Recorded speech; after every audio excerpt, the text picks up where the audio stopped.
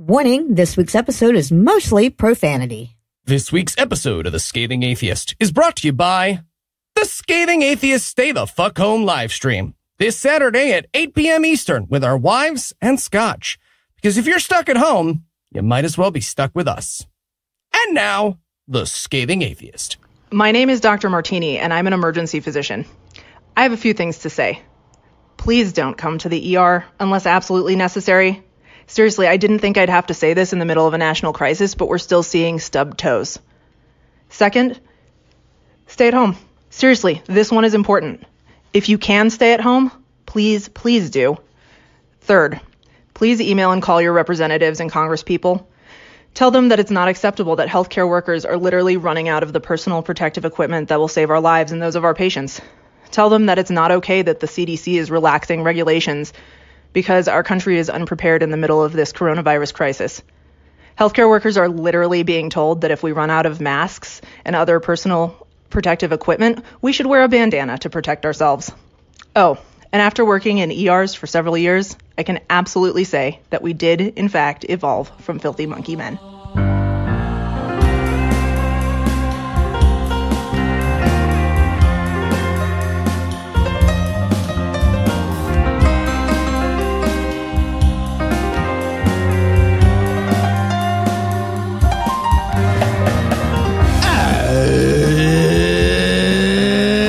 Thursday. Yeah, it's March 26th. And it's Solitude Day. Like, officially. Yeah. Yeah, so everybody keep staying the fuck inside if you can. Yeah, there you go. I'm Noah Lugeons. I'm Eli Bosnick. I'm Heath Enright. And from Derek Jeter's, New Jersey. Yeah, baby. Cincinnati Swing State. And Good Husband, Georgia. This is The Scathing Atheist. On this week's episode, Corona goes best with a twist of Lyme disease. Eli makes a pun that Instagram's been making for weeks. How dare you? And Heath and Noah will bring some original material to the episode. Okay, I feel like First, the diatribe. I have my own twist on it because of the history. Twist of Lyme.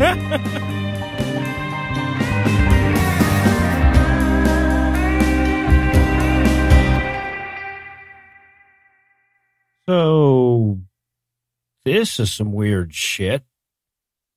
I mean, to be honest, it's only weird vicariously for me.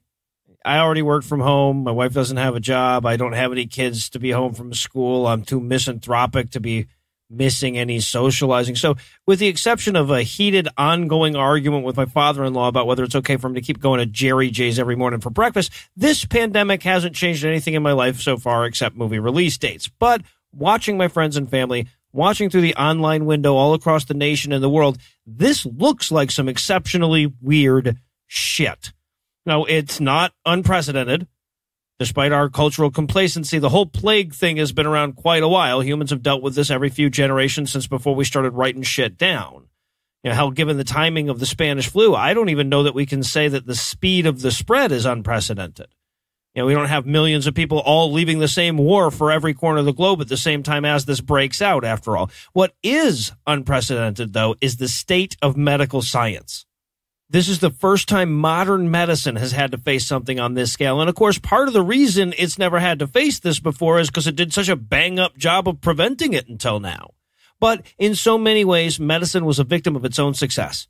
You know, the idea of a genuine pandemic seemed more like a movie premise than a genuine concern. And granted, every knowledgeable person knew that it was a very real possibility and that it had only narrowly been avoided several times over the past couple of decades. But you don't have to be knowledgeable to be in charge.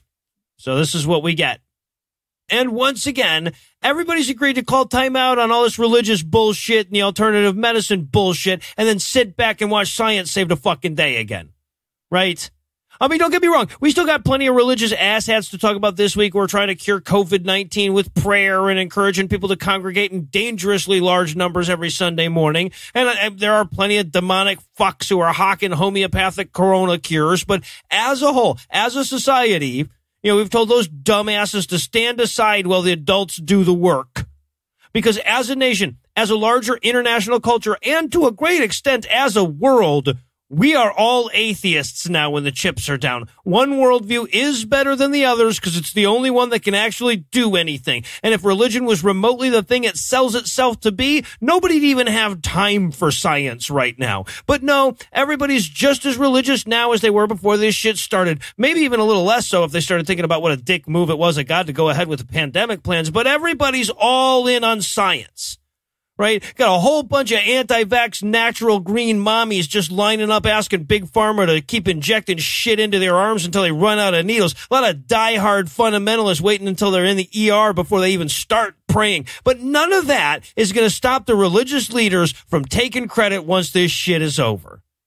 They'll all join together and sing the praises of the merciful God who saved us from the thing he subjected us to on purpose. They'll pat themselves on the back for uttering magic wishing spells. They'll give Jesus credit for science's work, and they'll pretend that they didn't do anything to exacerbate the problem in the first place. And that's always disgusting.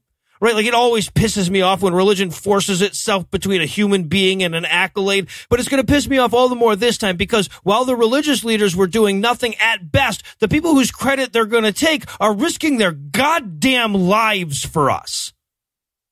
You know, the doctors, the nurses, the orderlies, those people are going into battle every day. And when it's all said and done and the bodies have been cleared off the battlefield, the religious leaders are going to march right to the center, pat the medical professionals on the back, and tell them they're welcome.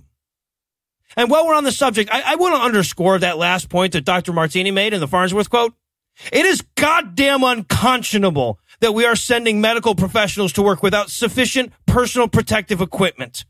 I know this is a show about atheism and I'm straying a bit off topic here, but I've had several listeners reach out to me about this problem.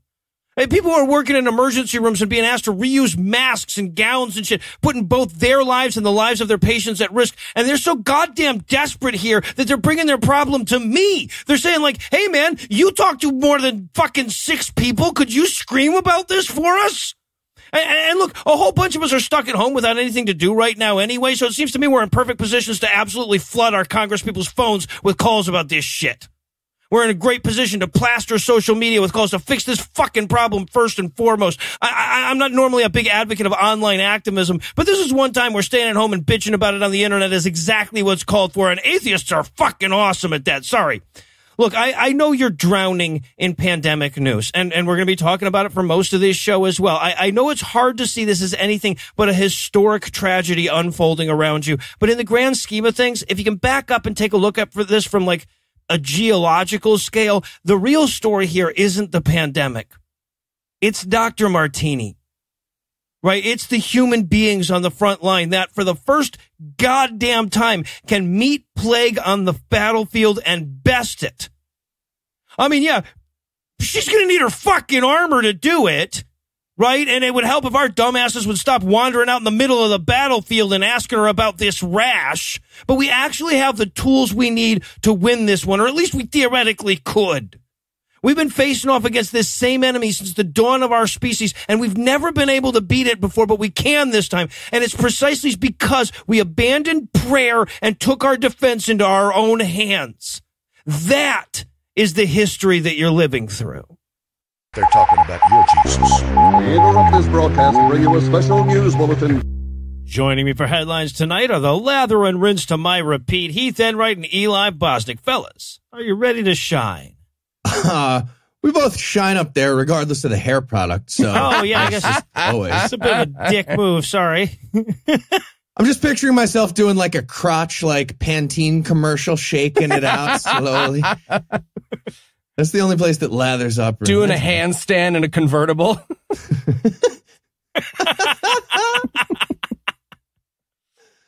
All right. I guess it's time for headlines. In our lead story tonight, we have a small follow-up on an item that popped up last week. Oh, what's that now? Yeah, you might have heard about a bunch of states and the CDC telling everyone to shut down all non-essential business and for everyone to stay at their house. Well, this week, lots of those same governing bodies told everybody to shut down all non-essential business and for everybody to stay in their house for like double realsies this time. But if you're thinking, wait a minute, I thought this was America. You were right. It is America. And a whole bunch of idiots are refusing to comply, especially religious idiots.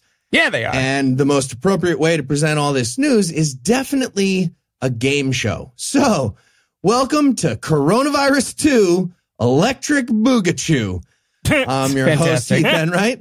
And joining me, we have two reluctant contestants, No Illusions and Eli Bosnick. Gentlemen, any fun introductory anecdotes about yourself before we start? Oh, sure. Hi, I'm Noah. I'm a podcaster, and I beat this shtick into the ground pretty hard last week. Good luck, Heath. Good luck. Okay. Actually, this is one of those few times that this works. Any anecdotes for everybody before we start? For listeners at home. Nobody? I took this stuff Trump told Hair me. dryer? It has a drain cleaner. Not ibuprofen? Great. All right, let's get it going. Hands out of your mouth and on your buzzers. Question 1. Which of the following groups of people is most likely to believe that Donald Trump is doing a good job handling this outbreak? Is it A, atheists, B, white evangelicals, C, black Protestants, or D, people who describe their religion as nothing in particular because they don't know what the word unaffiliated means, which was also an option? Noah? I'm going to go with people who pride themselves on self-reliance and rugged outdoorsmanship and then spasm hysterically and openly weep on the floor of the Dollar General when the toilet paper starts running out, also known as B, white evangelicals. That is correct. Just for context, among all Americans, about 45% are confident that Donald Trump has been doing a good job on this. But among white evangelicals, that number is 77%. Jesus. Okay, I feel like we need to start getting wacky with that group's survey just to like establish a baseline, right? Like, okay, Donald Trump said the earth is a cube and you in particular only have 4 fingers. How many? 55%. Wow, 55% of you. All right, well, there. Wow. Okay, let's break for lunch All right. again. I have to cry. And follow-up question 2. Being a Christian person from what ethnic group makes you most likely to be a giant ignorant asshole in the United States who ignores medical experts? A, black, B, Hispanic, C, white, or D, orange? Yes, Eli. C, white. That is correct. Whew. We also would have accepted orange. Really glad that's Donald Trump gave a speech this week explaining that America isn't really a, shut downy sort of country. So despite what you might have heard from the doctors literally cringing right behind him during press conferences, we're going to open stuff back up for business real soon, by Easter at the latest. Well, yeah, no, because it's not cutting Social Security benefits if you just kill them. Different thing. And by far, the most likely people to agree with him are white evangelicals again. Among both Protestants and Catholics, the white people within that group were noticeably more likely to be confident in the president than the group as a whole. White people are ruining this curve in all the worst ways. And just for the record, the group that was by far the least confident in Trump's pandemic response was atheist people. But somehow 15% of us were still confident in Trump. Who the fuck are these people? Right? Look, I'm no theist rube, but it's obvious this virus is a hoax started by Nancy Pelosi to keep Trump's awesome economic policy at bay. Am I right? What's that? Bertrand Russell would hold me down and spit in my mouth? It's crazy how many people say that to me. So many. Right to my face. Nancy? What is that? It doesn't matter. We're done with you. All right. Question 3. Michigan Governor Gretchen Whitmer issued an executive order last week banning all gatherings of more than 50 people in the state. Which of the following is a valid exception to that rule? A, spring break, ooh. B, I eat breakfast at IHOP every morning, that's my thing. C, am I being detained? Or D, churches are an exception because, God can't hear you pray in other buildings, so we had to keep the churches going. Yes, Noah. All right, I see how you tried to trick me with B there, but I'm going to go D. They literally made a goddamn exception for big groups of old people doing magic. Yes, correct. Again, B was a misdirect. You are sadly correct. And when the governor's office got asked about this, they responded, "Oh, there's still a rule about 50-person gatherings. That is a rule. We're just not going to make any places of worship pay the fine or have any penalty for being giant assholes." Yeah, well, to be fair, America has a rich tradition of laws not applying to religion, no matter what the consequences. So. Right. Yeah, no, and religion has a long tradition of festering, so this works out great for everyone. Okay, question 4. So many governments are recommending that people stop gathering in groups larger than 10. And many podcasters are actually recommending an order of magnitude lower than that as the number. Nonetheless, there was a large religious gathering in Bangladesh last week during which everyone recited healing verses from the Quran, at the coronavirus, which, in fairness, was definitely in attendance. Which of the following venues would have been a good fit for this group of people? A high school gymnasium. B, 5 high school gymnasiums. C, Carnegie Hall. Or D, Madison Square Garden. Oh. Yes, Eli. C, Carnegie Hall. Oh, sorry, but that is incorrect. Noah, chance to steal. D, Madison Square Garden. Oh, yeah, also incorrect. We were actually looking for E, none of the above, or F, each of their individual fucking houses. Crowd was estimated at 25,000 people, Jesus. Which is way too much for Madison Square Garden at its full capacity of 20,789. Side note, the estimate of 25,000 people came from event organizers. But the local police chief didn't want to look like an idiot and told reporters that the crowd was more like 10,000. I'm going to repeat that. The local police chief didn't want to look stupid. So he told journalists that his town had a gathering of 10,000 people in March of 2020.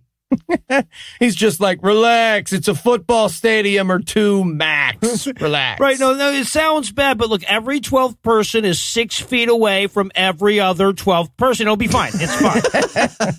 All those people are separating them, you see. Yeah. Can't even get to each other. How do you measure social distancing without people to stack it out? Exactly, yeah. Gotta have a thing. All right, question 5.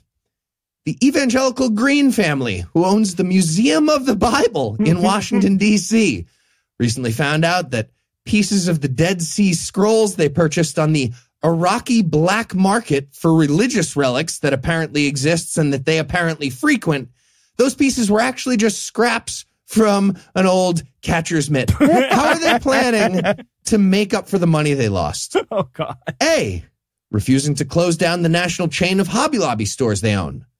B, if stores are closed by government mandate, they'll force employees to use vacation time. Jesus. C, after that vacation time is exhausted, employees will get a fraction of their salaries for 2 weeks maximum. D, God will guide, guard, and groom the employees through the miracle of poverty. Yes, Noah. D, the miracle of poverty. Oh, that is incorrect. Is it? Eli, would you like to steal? No. No. Okay. Bold. Bold. Brash. You know what? We're going to get rid of the stealing thing. It's a complicated rule. I don't want to make it unfair. There you go. Yeah. Checkmate. And the answer we were looking for was secret answer E, all of the above. At the moment, the Green family is quite certain that fucking popsicle sticks for shoebox dioramas of the crucifixion are essential to the American economy, and they will not shut down. And owner David Green wrote a letter to the whole company staff that said the following, quote, in my wife Barbara's quiet prayer time this past week, jerking off, the Lord put on her heart 3 profound words to remind us that he is in control. Guide, guard, and groom. we serve a God who will guide us through this storm, who will guard us as we travel to places never seen before, and who, as a result of this experience, will groom us to be better than we could have ever thought possible before now. End quote. God, this guy would have been great on Mount Sinai. Just, dear fellow Jews, last night my wife received a message not to paint lamb's blood on her brand new door frame, just because Moses told her to. He's a Jew anyway. I'm going to die and take you all with me. Oh, I'm sorry. Wait, is anybody else picturing God plucking lice out of Hobby Lobby employees' hair and eating them, or is that just what is Always. All right. Moving on to question number 6.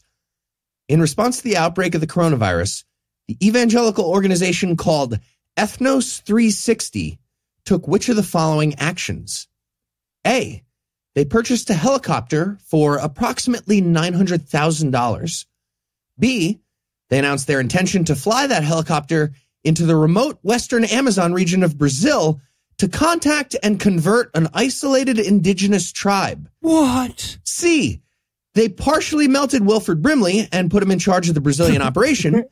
D, they explained how the last time they did something like this, the guy who sexually assaulted a bunch of indigenous girls was thoroughly reprimanded. He got a stern talking to. E, A, B, and D only, or F, all of the above. Yes, Eli. Easy. It's always all of the above. Oh, sorry. What? Yeah, but the guy they put in charge was actually a melted Stacy Keach. We were looking Okay, for tough but melted fair. Stacy Keach.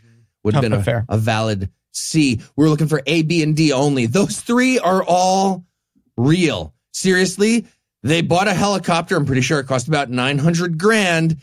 They're going to fly to some remote part of Brazil. And yes, literally the last time they did something like this, a guy sexually assaulted a bunch of indigenous young girls, probably underage. That all happened. And just for the record, Brazil has a law against flying into the jungle for fucking crusades. And that's a rule even if you aren't helping spread a plague to the most remote areas of the planet. But Brazilian President Jair Bolsonaro recently appointed a former member of Ethnos 360 to be the minister in charge of enforcing that law. So probably not going to be a law much anymore. Yeah, no, like Brazil also has a law against, setting people's homes on fire if they refuse to love Jesus, but you wouldn't know that to look at, right? You'd have to read it. All right. Question number 8. The U.S. House of Representatives passed a pandemic relief bill last week, and following the vote, GOP Congressman Andy Biggs of Arizona went out of his way to tell everyone why he voted against that bill. What was his reason? A, the relief isn't likely to trickle up enough. B, the bill recognizes same-sex couples in the definition of family. C, the bill is going to force rabbi bakers to make swastika cakes for Nazis. Or D, all of the above. Yes, Noah. B, it recognized same-sex couples as families. That is correct. Well done. Andy Biggs tried to block a pandemic relief bill during a fucking pandemic because it would technically let same-sex couples use the word family, which is, I guess, one of his favorite hetero nouns, and he didn't want to fucking share. It's weird that if your senator came to your house to take your food, you're allowed to hit him in the head with a stick. But if he votes for the whole country to do that, you're not, right? We all feel how weird that is. It is weird. There's one side. Yeah, that all seems correct, what Eli just said. Okay, Noah, you got a 4-1 lead. And that brings us to the final question worth 100 points. Anybody's game. Yeah, Nice. no, a lot of suspense going on. Yes. Well done. Here we go. For this final question, it's going to be fill in the blank. You both get a chance to answer, so you can put away the buzzers. No. Question 10. Here it is. County Commissioner of Okeechobee, Florida, Bryant Culpepper, recently apologized for spreading false information about the coronavirus. He posted on Facebook that he's sorry for saying that COVID-19 can be cured with blank. Noah, you're first. A candle that smells like Gwyneth Paltrow's vagina. And Eli? Okay, Noah took mine. So a passport shoe from South Africa. Ooh, should have gone with all of the above. Yep. Both incorrect. We were looking for hair dryer. Jesus he said Christ. A hair dryer can cure coronavirus. You have to take it rectally, but yeah. It's almost exact. It's so close to what Noah said. Culpepper claimed that you can kill coronavirus by holding a blow dryer up to your nose and turning it on and blasting your nose with a hair dryer. What? Here's the exact words from a Florida man, so I guess this tracks. But also, he's a fucking government official. This guy has power in the country. Quote, the nasal passages and the nasal membranes are the coolest part of the body. That's why the virus tends to go there. The virus sniffs out cold areas and runs it likes it cool. Yeah. That's why the virus tends to go there until it then becomes healthy enough to go into the lungs. This is going to sound really goofy, and it did to me too. Correct. But it works. Once the temperature reaches 136 degrees Fahrenheit, the virus falls apart and it disintegrates. Okay? I said, how would you get the temperature up to 132 degrees? He's not worried about those last four. Which is a weird question because you just said it was 136. It's fine. It's fine. The answer was you use a blow dryer because it's capable of doing that. So you hold a blow dryer in front of your face and you inhale with your nose because the hot air wouldn't go unless you inhale. Right. No, obviously. And it kills all the viruses in your nose. End quote. Okay. In his defense, it's a pretty fucking funny image, right? Like, we can all at least admit it's a funny image. Oh, no, look, if he was just doing this to troll Florida people, I'd suggest we hire him, yeah. All right, well, Noah, congrats. You win? All right, well, apparently I've got a not quite victory to not quite celebrate, so we're going to pause for a quick minute and hand things over to my lovely wife, Lucinda. A man wrote the Bible. A whore is what she was. If it's a legitimate rape, it makes you a slut, right? Cooking can be fun. Hey, I'm proud of a man. This week in misogyny. Look, I know that it looks like Texas isn't doing a fucking thing to protect its citizenry from the pandemic. What, with their lieutenant governor hopping on TV to advocate mulching the elderly for the sake of the hospitality sector. But don't let their inaction fool you. They may be reluctant to shut down restaurants, bars, movie theaters, and megachurches, but they were among the first in the nation to use this crisis as an excuse to shut down abortion clinics. That's right, Texas, Ohio, and Mississippi have all made moves to ban abortions as part of the general order to ban elective surgeries. Because, if you put off an abortion, what's the worst that could happen? Now, to be clear, this is horrendous bullshit. As important as it is that we preserve medical equipment and protective gear at this point, cutting off access to abortions isn't an acceptable way to get there any more than cutting off access to stitches. Most of the states that have issued orders to close down non-essential businesses have exempted family planning facilities and abortion clinics.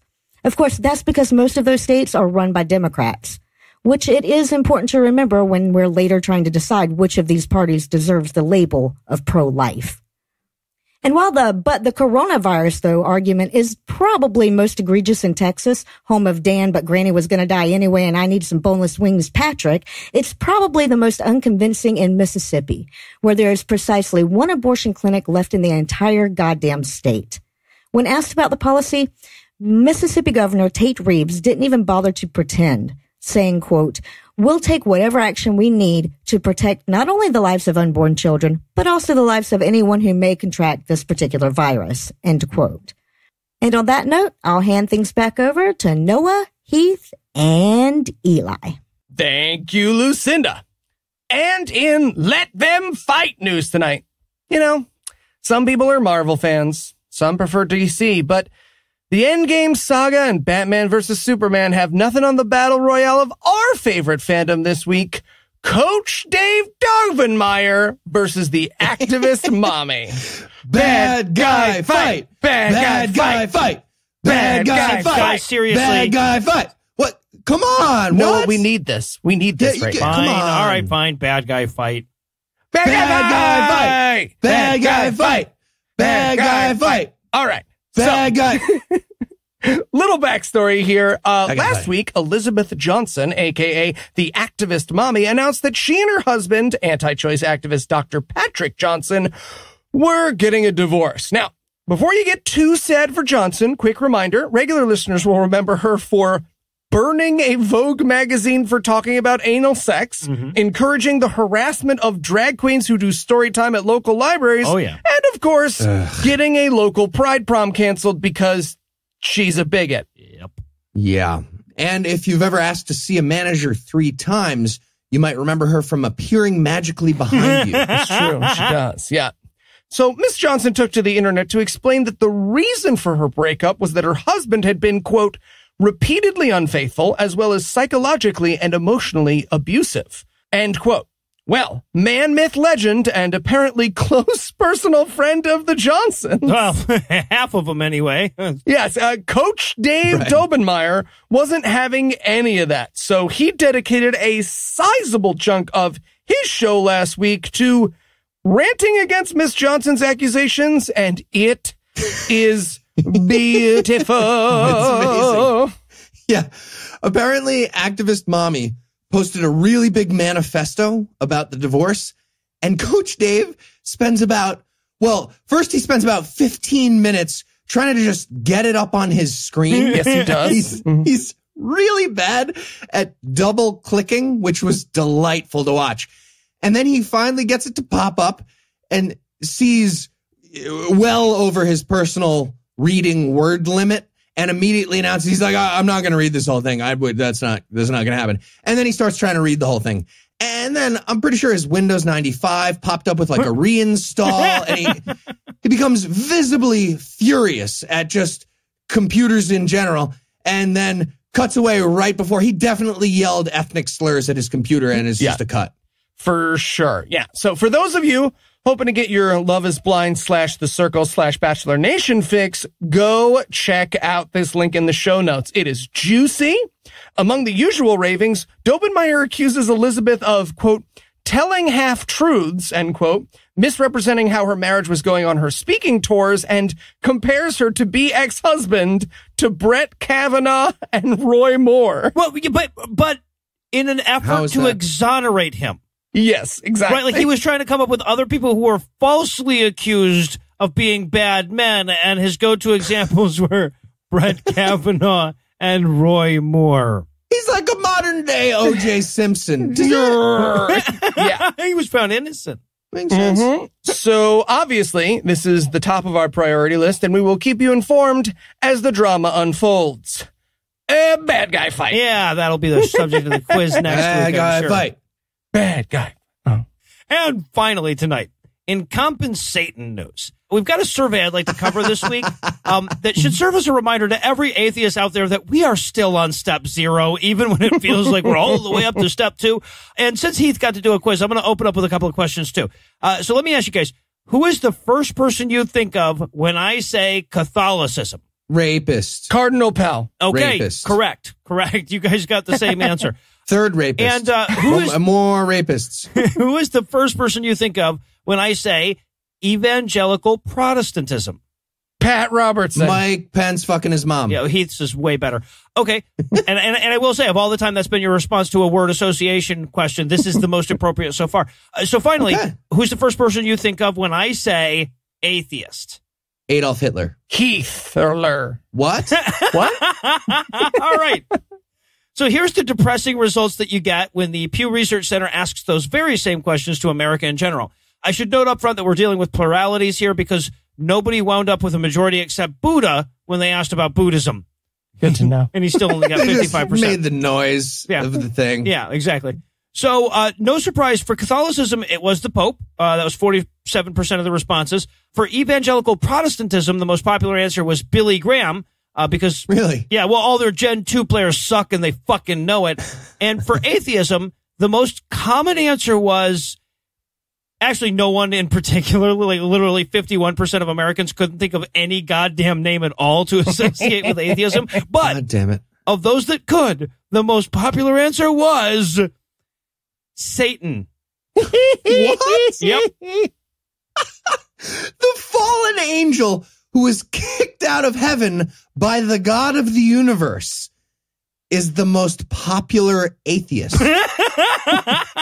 America is fucking special. We are a special place. Isn't it? Guys, even in your book, Satan's a lot of things, but atheist isn't one of them, homies. Yeah, but, atheist is... Okay, so now, to be fair, Satan may have gotten the plurality of the votes, but he only got 6%, right? He narrowly edged out Richard Dawkins, so it could have been worse.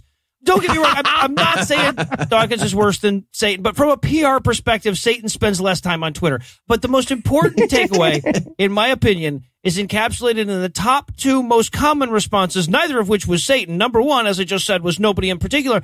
More than half of Americans couldn't associate any human being at all with atheism. But the next most common, at 10%, was like, my buddy Chris. Fucking Chris always makes me Google stuff after a talk. I'm always like, fuck you, Satan. Wait, Satan! That's my answer. Yeah, right, Satan's right. my answer. Yeah, exactly. That's it. So, yeah, no, this doesn't count as a winner because everybody has a different buddy Chris. But when asked who they associated with atheism, 1 in 10 Americans named like a friend, a family member, or a person at work, like somebody that they know that is willing to publicly wear the atheist label. So not to put too much pressure on you, but that's probably you. Right? Like, I get that some of you aren't out about your atheism, and that's your choice. Some of you can't be out about your atheism for fear of your lives or your jobs or your homes. No judgment here. I get it. But for a lot of you, you're the only person somebody knows who is an atheist. You represent all of atheism to them. And assuming you refrain from pointing out the upside of eugenics on Twitter and don't have a subterranean chamber full of damned souls that you torture for a living, you're improving our public image. So, or maybe still, either way. Well, right, yeah, honestly, at the very least, it's if you do that and to give to modest needs, it's still an improvement. So on behalf of all of us here at the Scathing Atheist, good on you. I mean, good on you, maybe. I just realized that statistically, when some people think of atheism, they think of me. That's so scary. That's scary. Okay. I'm bummed. Feels like there's a bunch of other labels they think of first. Well, when they think of him, they don't think of atheism, but yeah, right, yeah, exactly. And with the realization that Eli self-evaluates below Satan, we're going to close the headlines for the night. Heath, Eli, thanks as always. Marshmallow-themed burlesque artist. What? That makes sense. And when we come back, we're going to outline even more stuff that you can't do right now. Marshmallow-themed burlesque artist? That's what people think of when they think of me. Oh, okay. All right. I got you.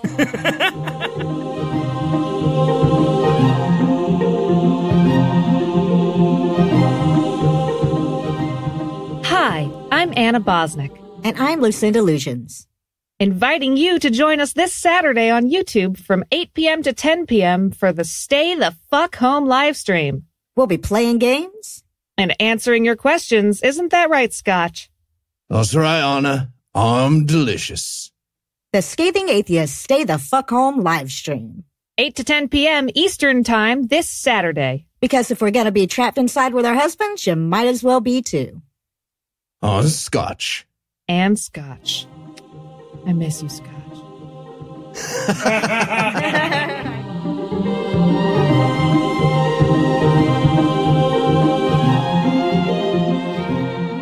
A lot of people find themselves desperately looking for a silver lining to this whole quarantine thing, and to those people, I just want to offer a reminder of what being around humans is like. So consider all the groups and gatherings that you are avoiding right now as we present another edition of The Holiday Buffet. Now, this is the segment on the show where we highlight holidays from a number of religious traditions with the ostensible purpose of deciding which one of those we want to celebrate as atheists. I feel like this month it'll be more of a case of deciding which ones we want to regret not being able to celebrate. But regardless, Eli, what holiday did you choose? I chose Passover. What we're celebrating. The Jews' escape from Egypt that never happened. Where it's celebrated. Everywhere there's Jews, so, you know, wherever people are ignoring COVID-19. Yeah, my neighbors would beg to differ on the wherever. When it's celebrated. The 15th day of the Jewish month of Nisan till the 21st of Nisan. Unless you live in Israel, in which case you get to stop a day early, which, if listeners remember, last month's holiday buffet is the opposite of what happens with Purim. So if you're keeping track, Drunk Halloween takes an extra day to get to Israel, but prop-heavy persecution narratives get there early. Who knew? Huh. Best aspect. Blackmailing your dad. Worst aspect. Ketogenic dinner theater. How it's celebrated. So Passover is essentially celebrated by acting out each of the hardships the Jews endured as they escaped from Egypt, if those hardships were passed down through a weird passive-aggressive game of telephone of rabbis who were less and less willing to actually do not fun stuff. So join me in this journey as we go from, oh, I get that, to what does that even have to do with anything that is Passover?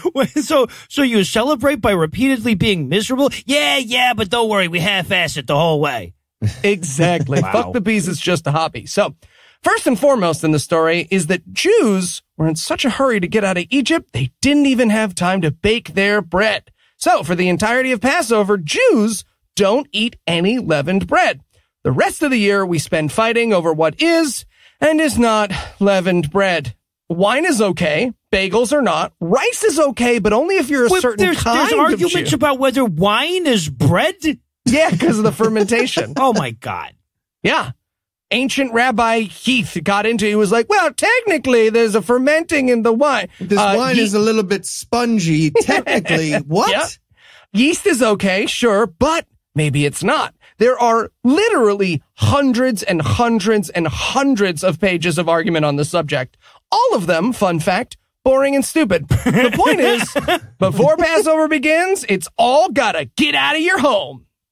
Well, okay, that's the intention. Instead, many Jews do something called the sale of chametz, which is where you agree to sell your non-Jewish friends all the leavened bread in your house for like $1, and you agree to hold on to it until he comes to pick it up. Wait, yeah. But then at the end of Passover, you buy it back from him for $1 plus interest. In a tradition so anti-Semitic, I cannot believe it wasn't made up by r/the Donald. But can't you just like run some yarn around your bread and make it be technically outside of the house for a little bit? There is a whole thing about that. I cut it from the essay, but yes, the answer is to some Jews, literally yes. They hang it out their windows in bags. I don't want to get into it. It's a whole thing. So with your chametz, also to Heath for 4 days, the night before Passover, is bedkilat chametz, which is where you search all around your house for bread, and any that you find that you haven't sold to Heath, you have to burn before sundown. Yeah, it's funny. Crackheads have this same crumb cataloging tradition before they smoke it. They call it, I don't want to think that's crack later and smoke it, but both groups tackle this task with equal ferocity. Correct. Yeah. So with all your bread either sold to Heath or burned, you're supposed to spend all of Passover eating nothing but matzah, which is like a burned cracker. And the everything bagel flavor is the best. I will not debate this. More on matzah later. Oh, good. Glad to hear that. So then comes the Seder, which is a, not kidding, 15-phase story-based eat and drink along with different, ever less appetizing metaphors to eat. So you start out with stuff like apples and nuts to represent mortar, and then you end up with stuff like lettuce dipped in salt water to represent the suffering during the Holocaust. Yes, really? Yeah, that's a real one. I didn't know it was for the suffering of the Holocaust. I thought it was like the tears of the people leaving Egypt or something. But yes, that's real. There's literally an entire dedicated phase for bitter herbs and salt water. And every Seder I've attended completely went off the rails at this point. Yep, this is where they go. People were fasting all day, and they're passing around fucking parsley salad with saline dressing, and somebody's finally like, yeah, it's the fucking tears. Brisket. Let's go. Let's go with the brisket. It's right there. I see it. That is where it tends to break down. So then, at the end of the night, comes the best part of Passover. The hiding of the afikomen. Oh, yeah, but when Catholic priests do it, the Boston Globe does a whole big expose. I see. Okay, so here's how it works. Before the meal, it was shaped like matzah. Before the meal, one of the adults hides the last piece of matzah somewhere in the house, which the kids then go and find. But again, because Jews can't do anything without making ourselves look like a World War II German cartoon, the kids who find it then hold that afikoman hostage, and their parents have to bribe them to get it back, or the Seder can't end. Which, of course, brings me to why we as atheists should absolutely be celebrating this. I'm sorry, of food-based storytelling accompanied by the world's most intense game of hide and seek? Yes, please. So atheists, secularists, and my fellow ex-Jews, go out, grab yourself a matzah this month, and waterboard your child till he tells you where it is. Okay, that's maybe not the best advice to close on. All right, saying. And Heath, your selection. Okay, I chose Easter. It's Easter time, Christianity. Let's do it. What we're celebrating. The day Jesus found a back door to a cave after he got an atomic wedgie and stuffed in a locker. Also known as the resurrection. Correct. Where it's celebrated. Everywhere you can find Christian people. So most places that you can go with or without a helicopter. But notably not callback North Sentinel Island, where they shoot you with a bow and arrow for being an obnoxious asshole and going to their island where you're not supposed to fucking go. Yeah, which is why I always hide my Easter eggs there. It's a win-win. Yeah. Also why I applied for citizenship. Turns out it doesn't work that way, but yeah. When it's celebrated. On the Sunday following the first full moon on or after the spring equinox. So fucking weird. So for 2020, it's on April 12th. The Greco-Roman calendar is like when everyone on a group project wants to compromise, so you end up writing a poem about a hermit crab for math class. Best aspect. Candy hunting. Worst aspect. Cadbury cream eggs trick me every fucking year. Yep. I don't know why, but I get excited for these things. Every Easter, they come out, it's a big deal. They're seasonal. And then I realize, nope, it's still always chocolate filled with sugar and cum. Yep. It's always the sugar and the cum inside chocolate. Really big gob of sugar cum in the chocolate. It gets me every time. Hey, Heath, count yourself lucky. The British version is just the cum now, so. But also, like, where do you eat them from? Right? There's no fucking way to eat that thing without getting sugar cum all over your face. You got to pop the whole thing in your mouth and work from the outside in. That is what I do. How it's celebrated. So the standard tradition on Easter is to do something with eggs, which are supposed to represent the rebirth of the resurrection. And at some point, Christian people in Germany decided a rabbit should obviously be involved in this. Oh, yeah. So the Easter bunny became like a Santa Claus figure who would reward or punish kids based on how obedient they were. But every country they had that. A lot of countries have the Easter bunny, but a bunch of them took it in their own direction and made up some ridiculous customs. For example, in Slovakia and the Czech Republic, men walk around with willow switches and whip women to encourage the women to be healthy and beautiful, as that applies to the resurrection of the Savior. Really? Another no makeup selfie in your PJs? What is Jesus going to think, Martha? Is that how you want to look for Jesus? In Papua New Guinea, they don't do the chocolate either. Churches usually make an Easter tree, and it's decorated with cigarettes, which they hand out after the service. Yeah, things aren't great over there. Apparently, that's what they're doing.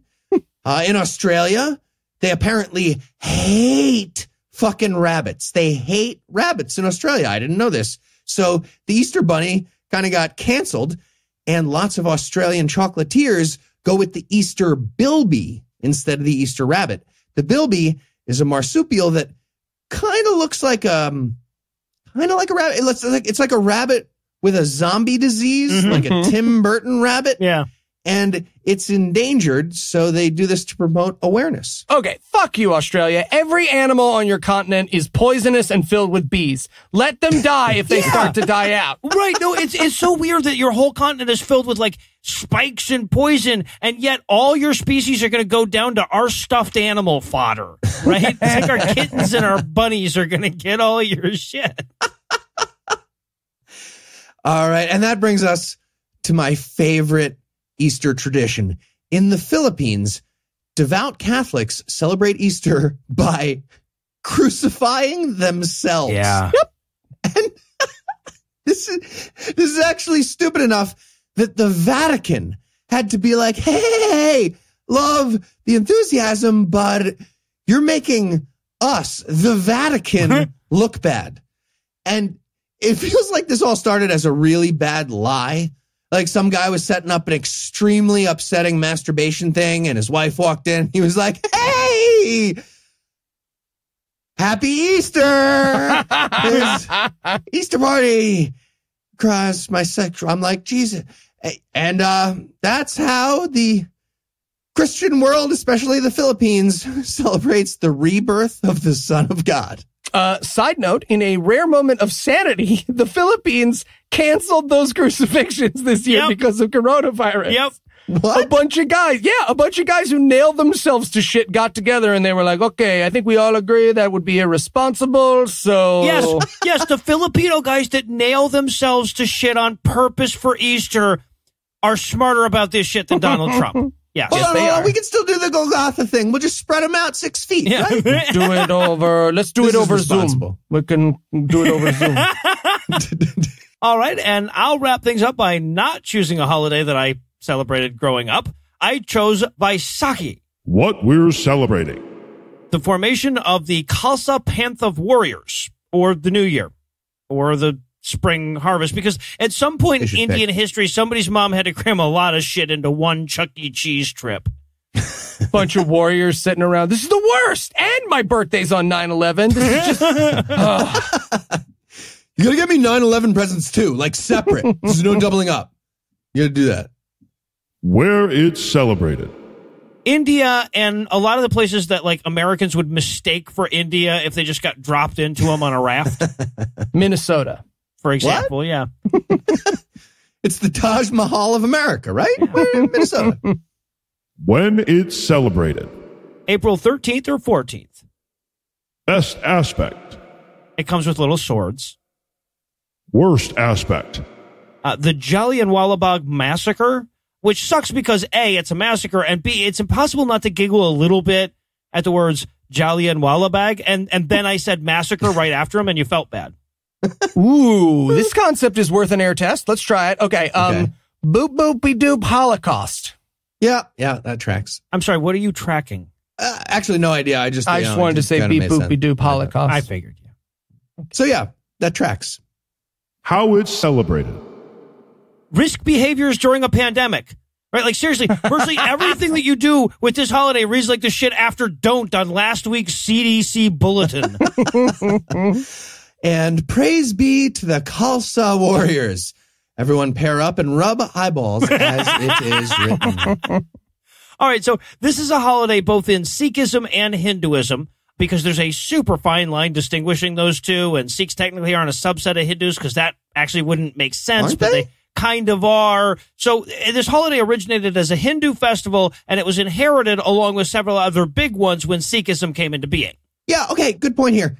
Christian people, great thing to remember. You and Islam are just fucking cover bands for Judaism. Yep. You just copied their homework, and you all look silly to atheist people, all three of those. You look dumb.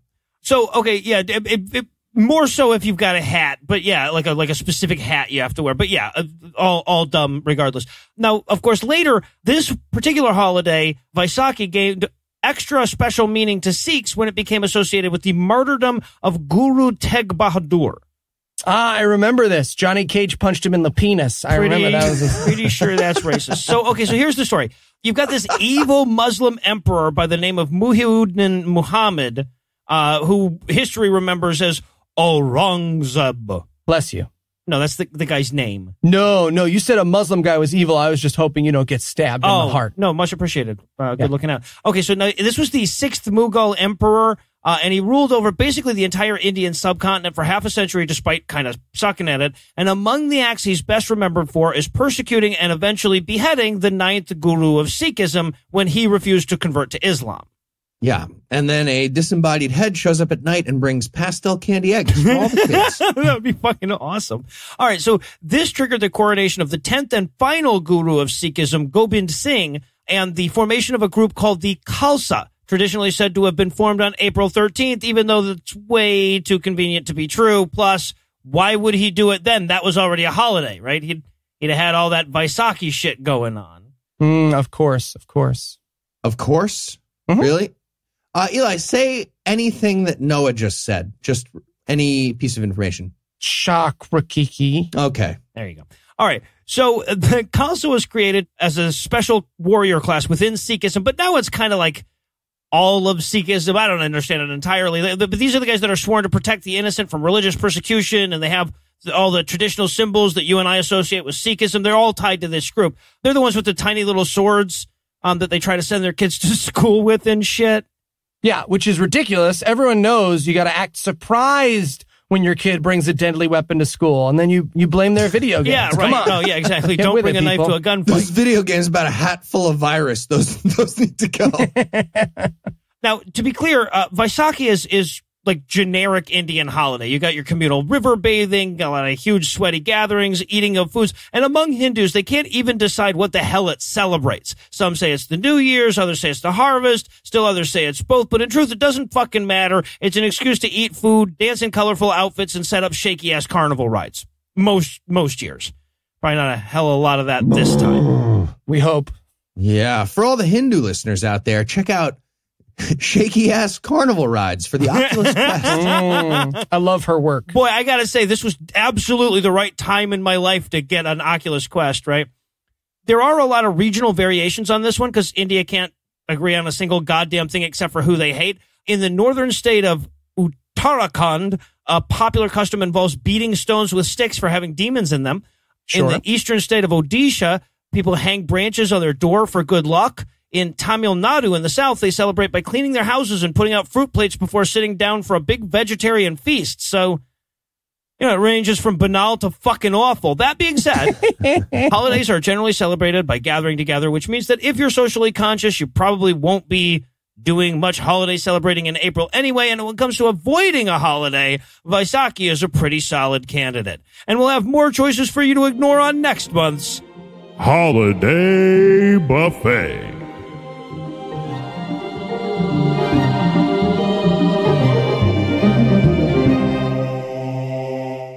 Before we return to isolation, I want to urge you one more time to contact your representative and make sure the lack of personal protective equipment for our medical professionals is the first thing on their goddamn minds.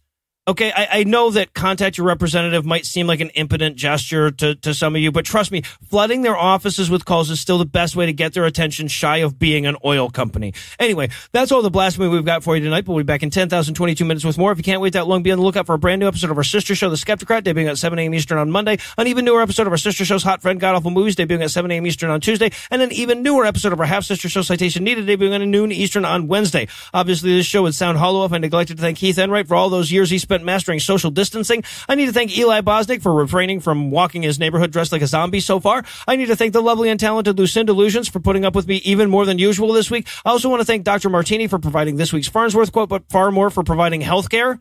And on that note, I want to thank all of our listeners who are working in emergency rooms for the work that they're doing and the courage that they're showing in doing it. You are this week's best people. But our new patrons are also pretty fucking sweet. They're Nicolette, Memphis, Roscoe, Arise, Rodimus Prime, Jay Burley, 66, Cassidy, Joshua, Adam, Ronald, Joe, Dustin, Sean, Steal My Robe and Strangle Me With It, Eric, Brian, John, and Fuck Danish's Donuts for Life. Nicholas, Memphis, Roscoe, Rodimus, Jay Burley, and Cassidy, whose IQs are higher than I have to be to get through quarantine with my father-in-law. Joshua, Adam, Ronald, Joe, Dustin, and Sean, whose dicks are so big they were exempted from international travel restrictions out of necessity. And Steal My Robe, Eric, Brian, John, and Fuck Danish, who are so badass even their white blood cells have black belts.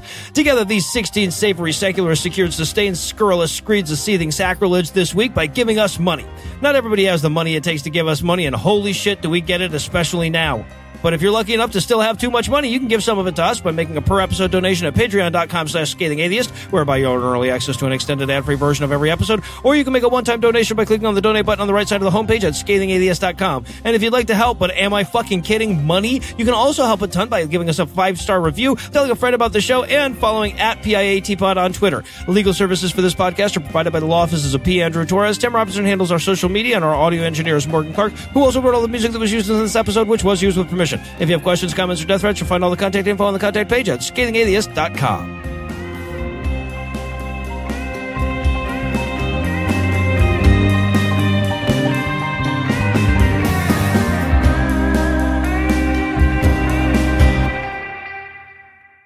Sorry. It's okay. Sorry. Do you want your lead-in line? I just found out that my ideal wife would be Idris Elba as Yeah, Scotch. apparently. The preceding podcast was a production of Puzzle and a Thunderstorm, LLC, copyright 2020, all rights reserved.